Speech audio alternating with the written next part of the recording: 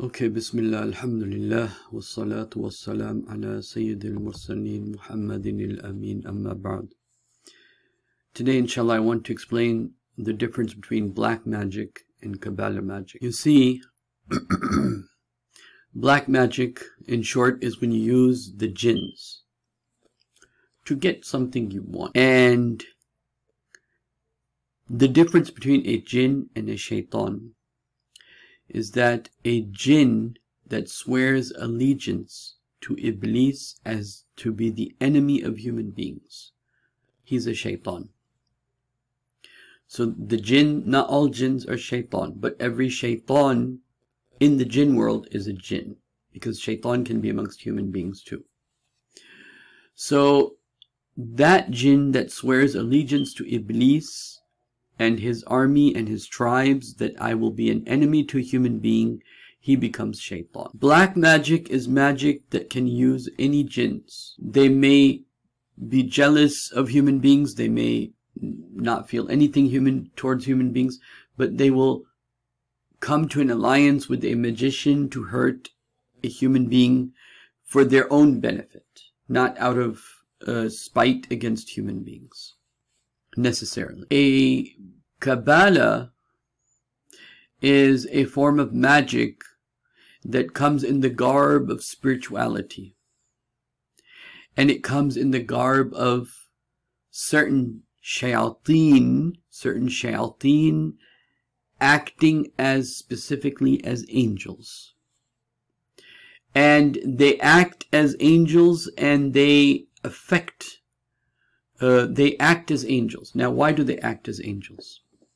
Let me give you the history of this. You see, in the time of Sulaiman alayhi salatu wasalam, there was so much magic that it was hard to tell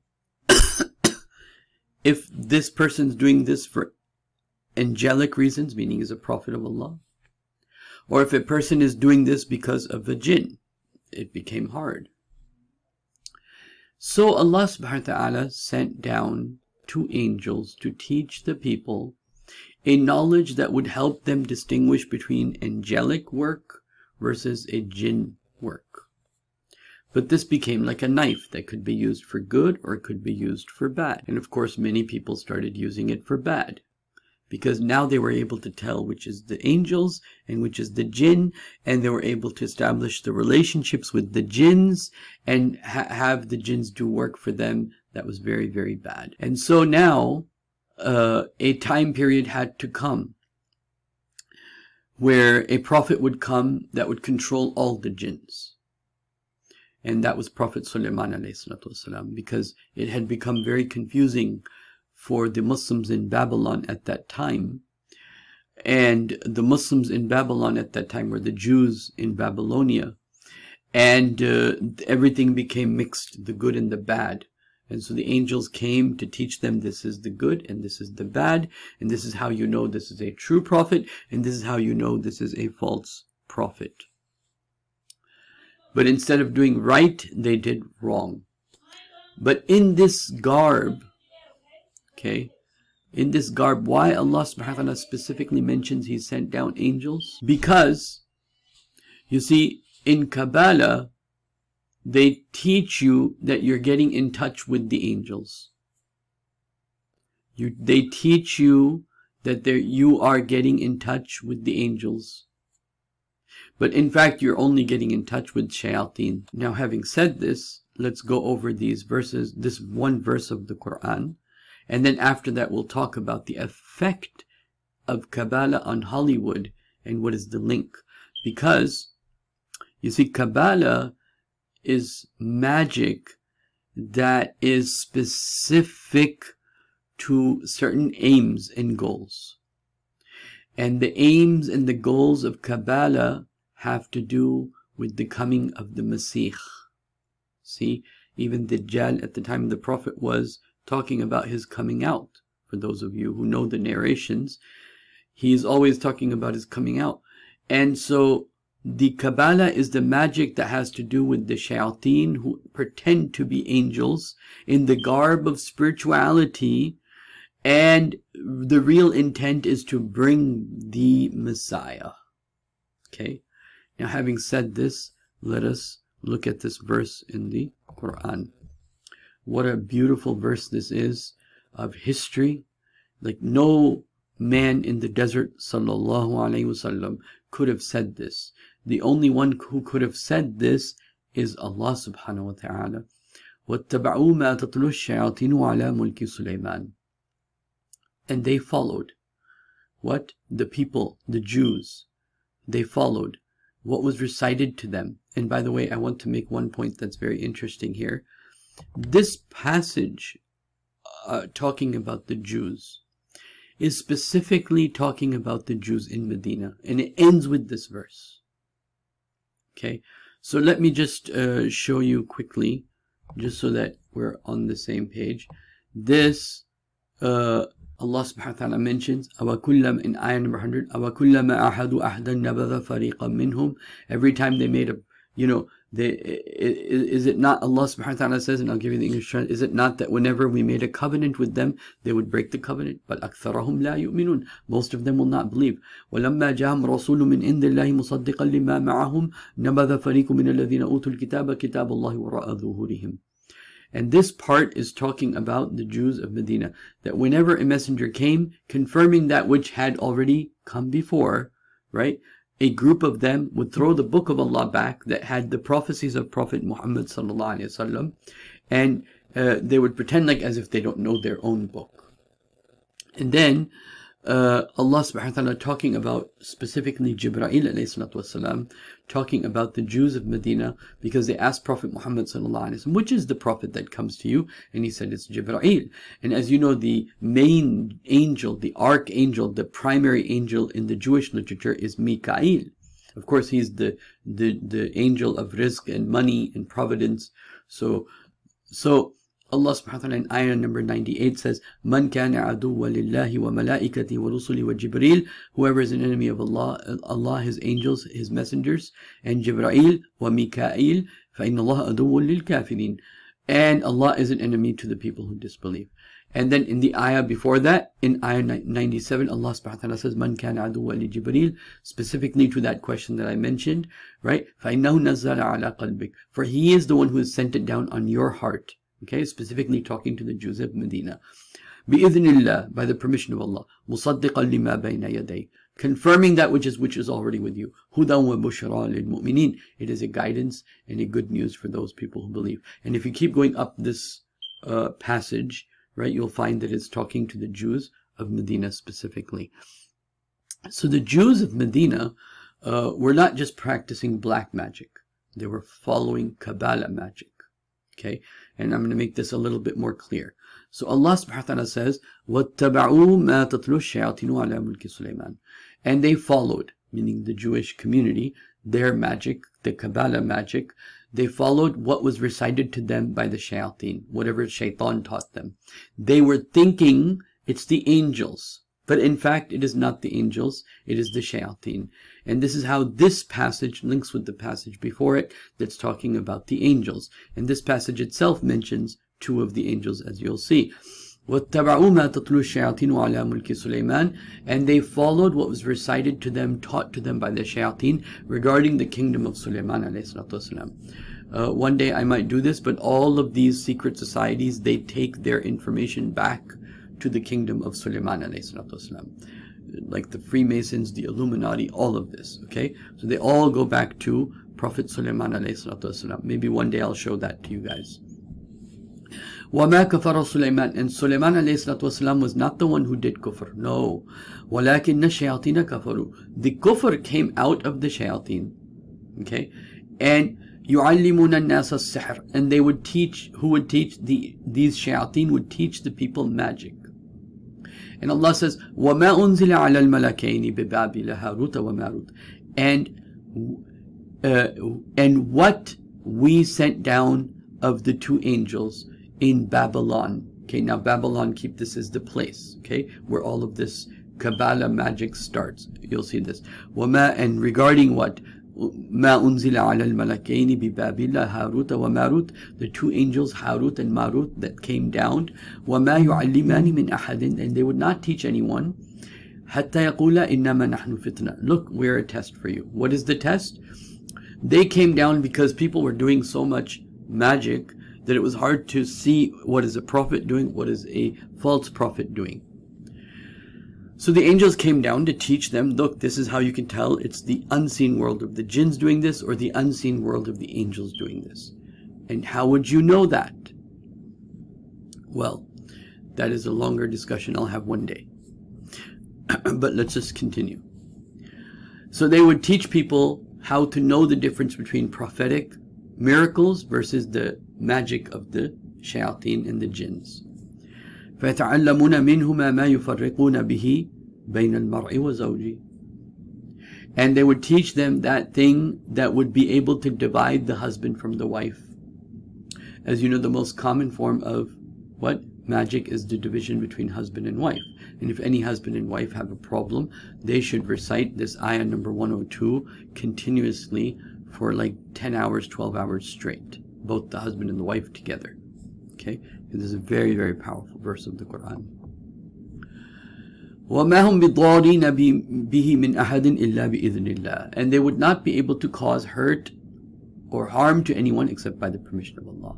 Even magic, if it works, you know, it is by the permission of Allah. وَيَتَعَلَّمُونَ مَا يَضُرُّهُمْ وَلَا يَنْفَعُهُمْ. And they would teach the people, and they would do magic that would hurt them and not benefit them. وَلَقَدْ عَلِمُوا. And they knew after this, وَلَقَدْ عَلِمُوا لَمَنِ اشْتَرَاهُ. They knew whoever purchases this, meaning magic, and this relationship, مَا لَهُمْ فِي الْآخِرَةِ مِنْ خَلَاقٍ. There is no portion for them in the next world. وَلَبِئْسَ مَا شَرَوْا بِأَنفُسَهُمْ. What an evil thing is that they've sold themselves for. وَلَوْ كَانُوا يَعْلَمُونَ. Only if they did truly did but know. Okay? So now, let me just go back to what I was saying. So, Kabbalah is the magic specifically to bring back the Messiah. And it specifically comes in a spiritual garb, pretending to be angelic. And connecting you with the mystical part of Judaism. And connecting you with the angels. But they're not angels, they're jinns. Okay? And magic, the black magic, is any magic that is done, that is what? That is done with any jinns, with any magician. Now,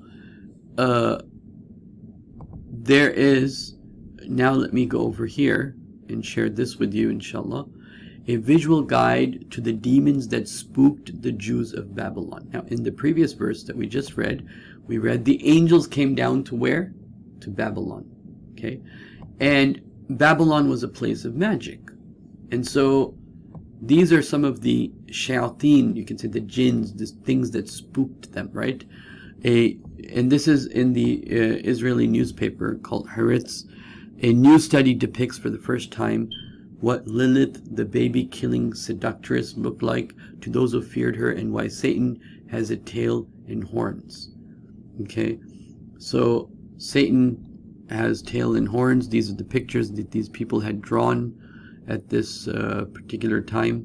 And so these are some of their things, and then they, you know, go over these magical amulets that they had. Now you can see here a man with one eye, right? One eye guy. And then if you go, you'll see some of these other things that they had.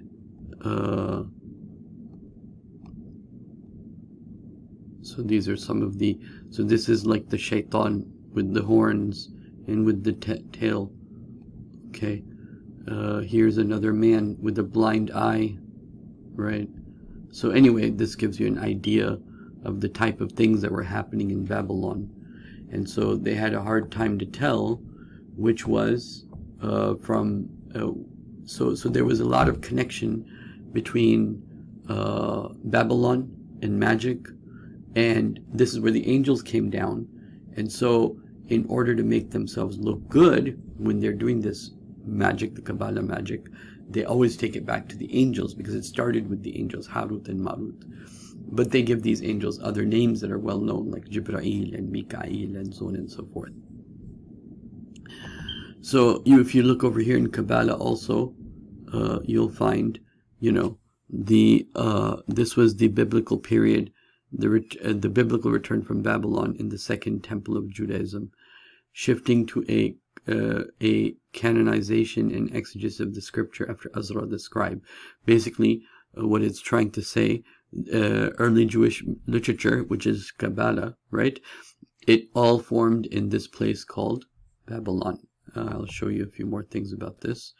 So what's behind the Hollywood's fascination with Kabbalah? Okay, so Hollywood is specifically interested in programming us for the coming of the Messiah, and to be able to use these people.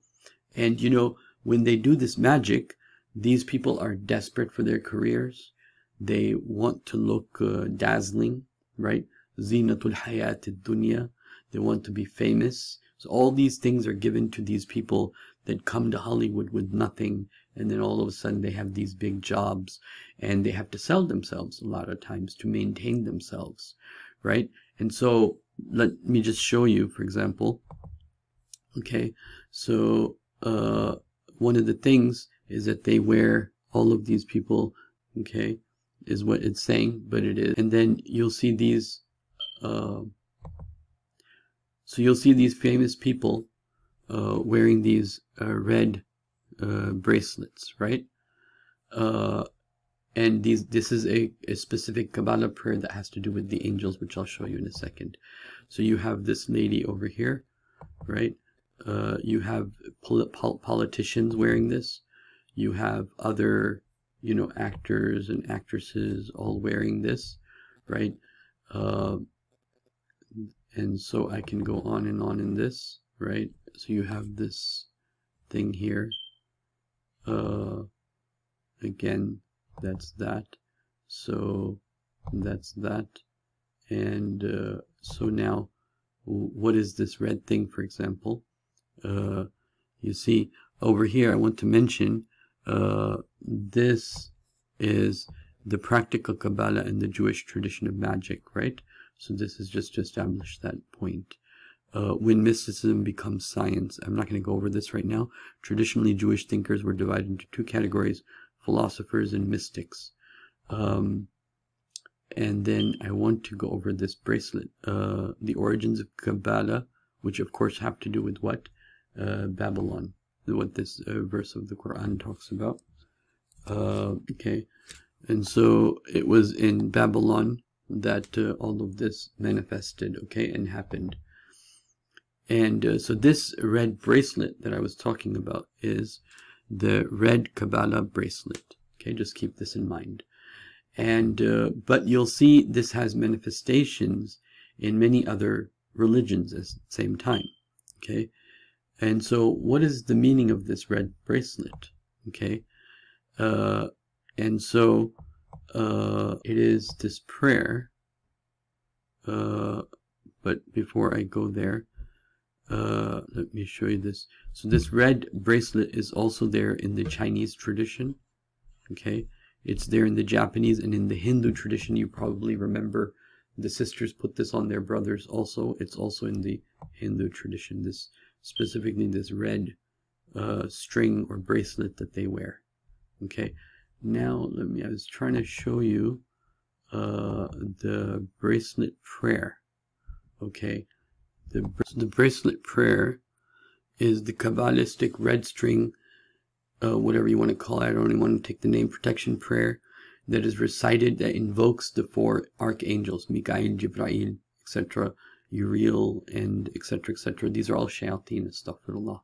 Okay, but they name them with the names of the angels, but in fact they're just what? Shayateen.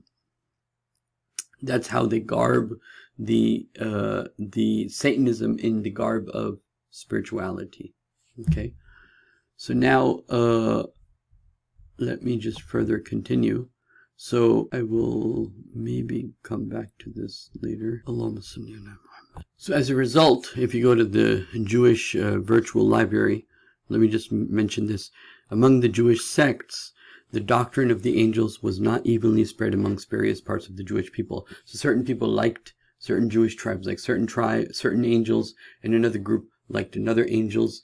And when actually Umar bin Khattab radiallahu anh, when he first time heard about this, that wait, why do Jews like certain angels and not like certain angels? This doesn't make sense from the perspective that they're both angels of Allah subhanahu wa ta'ala. And he was actually very perturbed himself. The doctrine of angels was not evenly spread amongst the various parts of the Jewish people. The apocalyptic wisdom teachers imparted knowledge that they had secretly acquired through their contact with angels, meaning actually with contact with the shayateen. Only a narrow circle of specially initiated. Consequently, the doctrine of the angels found its widest distribution amongst secret societies of etc. etc. Okay, and then you know, the main angel among the Jewish magicians, sorcerers, the concept of angels was particularly confused, influenced as they were by the pagan literature. And then what?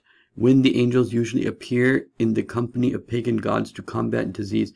In some literary sources, biblical figures such as Sulaiman ﷺ are mentioned as having been in possession of secret formulas or means by which they were able to induce religions to come to man's aid. And this is what تَبَعُوا مَا تَتْلُو الشَّيَاطِينُ عَلَى مُلْكِ سُلَيْمَانَ. And the shayateen recited to them, taught them things about the kingdom of Sulaiman ﷺ that were completely wrong. Right? And so, in this, the main angel that comes to the help of the Jewish people is Mikael. And they, even though in the Quran, Jibreel is the Amir of all the angels. So, yeah. So now, you remember that verse where it talked about Jibreel ﷺ not being liked by the Jews. So in the Talmudic literature, okay, Gabriel appears as Mikael's companions, okay? But perhaps his first connection to fire and lightning. Jibreel is occasionally portrayed as harsh and hard angel, okay? And so therefore he's, so Kabbalah adopted the figure of Jibreel and identified him with the emanation of judgment. And just to give you an example of Jewish literature, how it portrays Jibreel ﷺ in a negative way. So if you look here, Jibreel and the founding of Rome, and what they say about Prophet Sulaiman ﷺ, for example. So they say the Talmud credits Jibreel ﷺ with setting the foundations of ancient Rome. This happened on the very same day that Sulaiman ﷺ married, again, going back to Sulaiman, the Egyptian princess. Although Sulaiman's intentions were certainly good, his many marriages spiraled out of control, which is, they always attack marriage. Prophet Muhammad's marriage with Aisha, they always attack marriages. You know, they always attack marriages, and that's why you know that that they will tend to lie. Like even with, I'll leave this for another time, and ultimately led out to his downfall.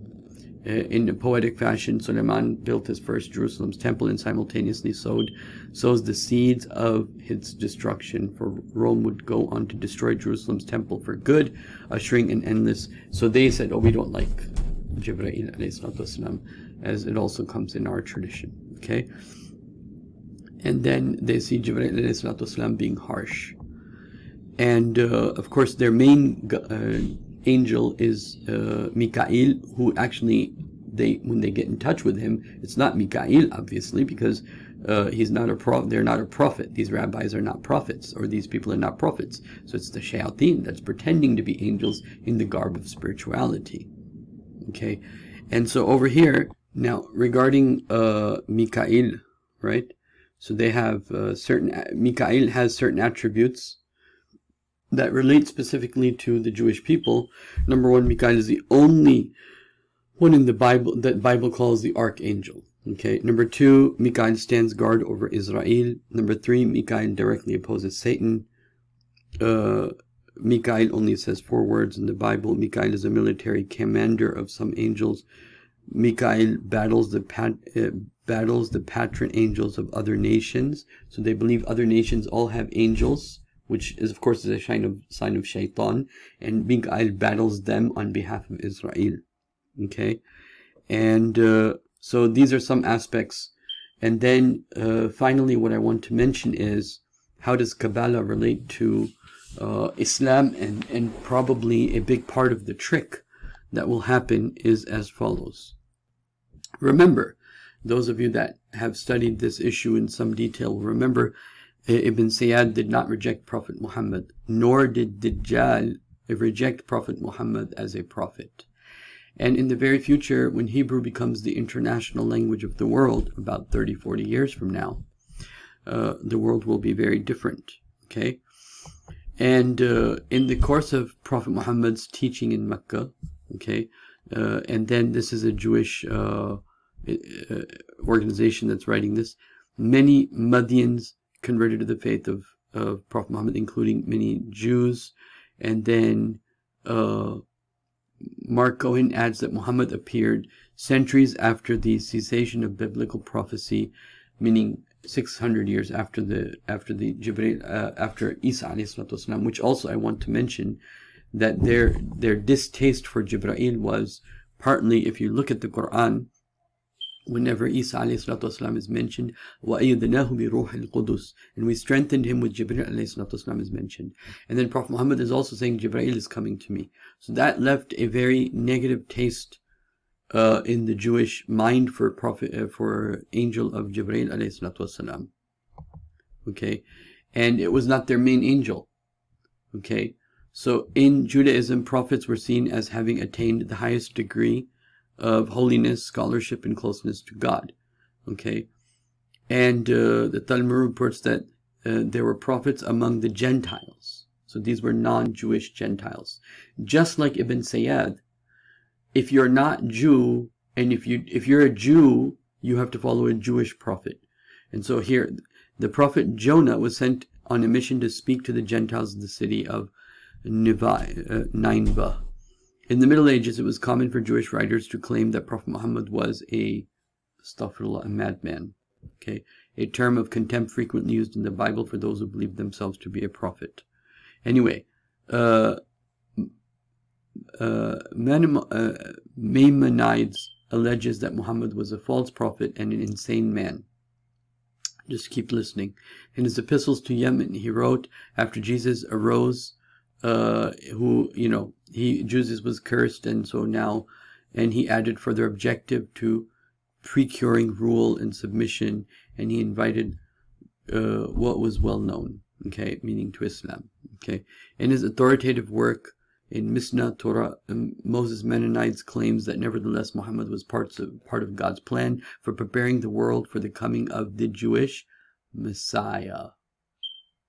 Okay, how?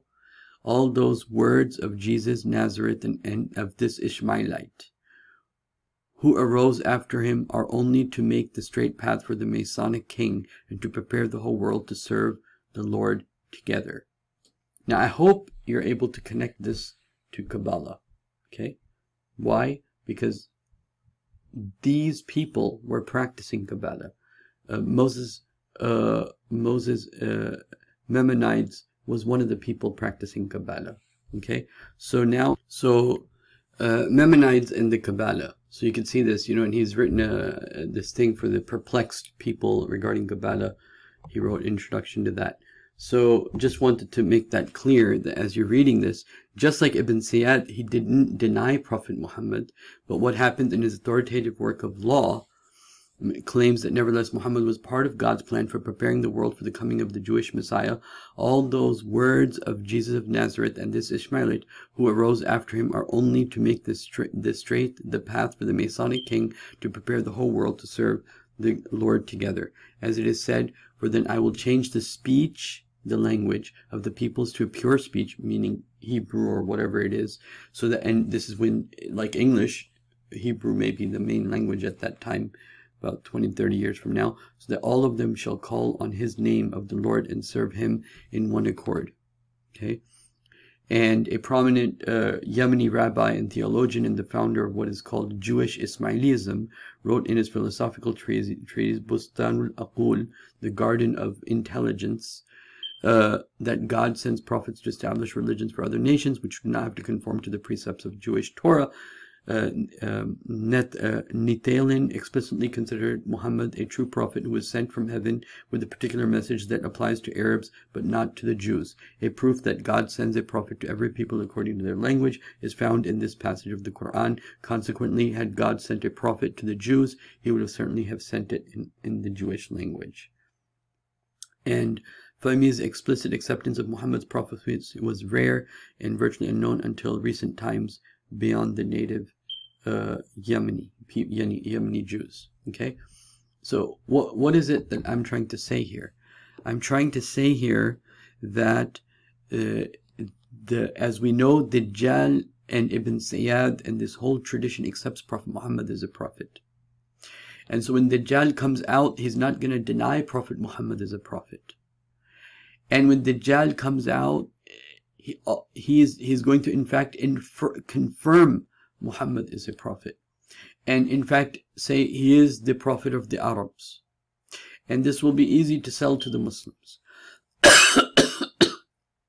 at that time, because it's not going to ask them to necessarily change their religion, but will ask them to add on to their religion certain things, right? Meaning it will cause them to change their religion, I'm sorry, but what I meant is from the perspective of that time, Muslims may not feel like it's, oh yeah, he agrees that Prophet Muhammad is a prophet, and he will probably quote Prophet Muhammad, and he will probably come in a garb of spirituality, and he will probably claim it's the angels that are helping him, right? Just like when Isa ﷺ comes down, he will come down with a group of angels.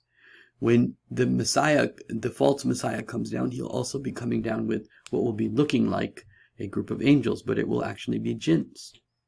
And so the difference between black magic is general magic with any shaitan. But Kabbalah magic is magic that is preparing the way for the Messiah. And it starts meaning it starts before Prophet Muhammad's time, but it was there. Kabbalah magic was there in Medina prior to the Prophet, during the Prophet's lifetime, and it is continued till today. Okay, and its specific mission is to straighten the way for the coming of the Messiah. And the Jews and the religious Jews of the future, they're not going to deny Prophet Muhammad as a prophet. They're going to say, yeah, he was a prophet, but he's just not our prophet. And he's your prophet, he's not our prophet. He's the prophet of the house of Ismail, as they say. He's the prophet of the house of Ismail, and he's not our prophet. And so these celebrities, whatever they're doing, right, they're all preparing the way using Kabbalah. And I think I showed you the prayer where they call upon the angels. Why? So in the ayah, وَاتَّبَعُوا مَا تَتْلُو الشَّيَاطِينُ عَلَى مُلْكِ سُلَيْمَانَ, the first thing that is made clear, the shayateen, that type of the jinn, corrupted the idea of the mulk of Sulaiman. So what they want, what their target is, a kingdom like Sulaiman alayhi salatu wasalam, right? Perhaps maybe part of it is that they felt humiliated, that this human being had control over them. And now they want to, like, that's what you become, what captures your imagination in a sense. And so they want another kingdom like Sulaiman alayhi salatu wasalam. And so when Sulaiman saw that jasad on his kursi, right, that was a sign of that. And that is when Sulaiman alayhi salatu wasalam prayed to Allah that give me a mulk, a kingship that no one has ever had. And anyway, the point being that the shayateen corrupting the true message of the Prophet, specifically of Sulaiman. Number two, their target is the kingdom of Sulaiman. Why do they give them wrong information about the kingdom of Sulaiman? Because they want to create their own kingdom on their own terms.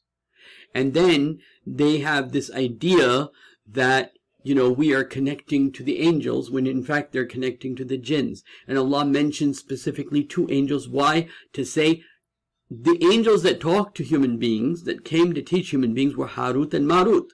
Not those angels that you pray to when you wear your red bracelet. You're praying to Mikael and Jibrail and I don't know what the name of the other angels are.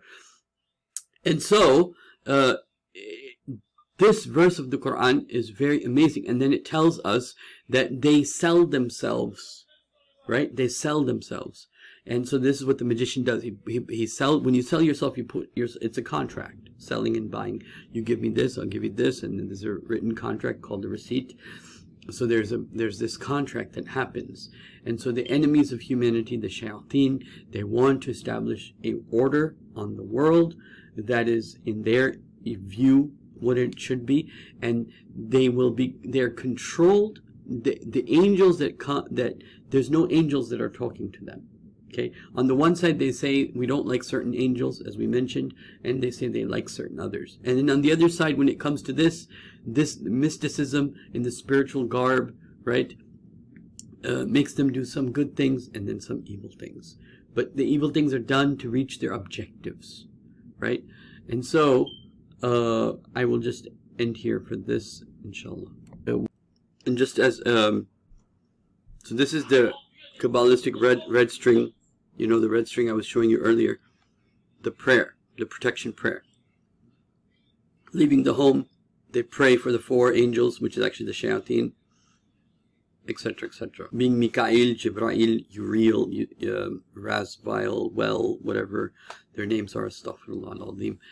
And so this is what they, do. Why the angels? Because ultimately this false religion of Dajjal has to be garbed in some sort of spirituality. So I wanted to shed some light on this issue, and I hope inshallah you found it interesting. Jazakumullah khairan. Assalamu alaikum.